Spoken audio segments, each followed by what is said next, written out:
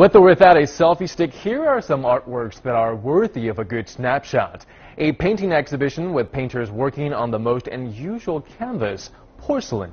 The first Nanchang porcelain plate painting exhibition has kicked off at the Beijing Tiantan Art Gallery. One of the highlights is artist Quan Han with his Beijing Hutong series, presented all on delicate porcelain plates.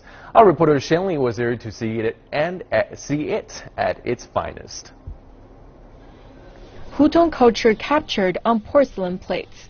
Here at Beijing's Tiantan Art Gallery, visitors are treated to artist Quan Han's Beijing Hutong series, all captured on 24 porcelain plates.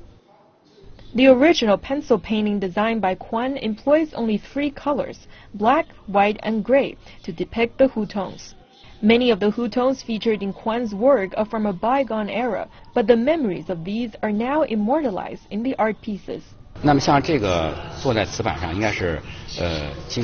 the artists tried to recreate Quan's work the same as they did with plates and other porcelain utensils.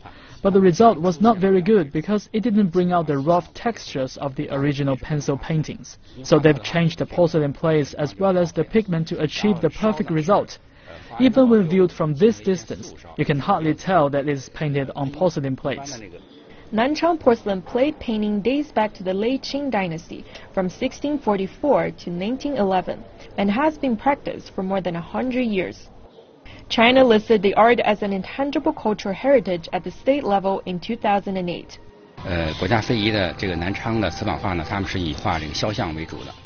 We hope this exhibition will let more people know about this exquisite craft and also to open new opportunities.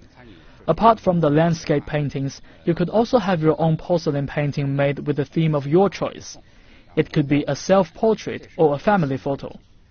The exhibition runs till Sunday. Shenli, CCTV. That does lend a different texture to the paintings, of course.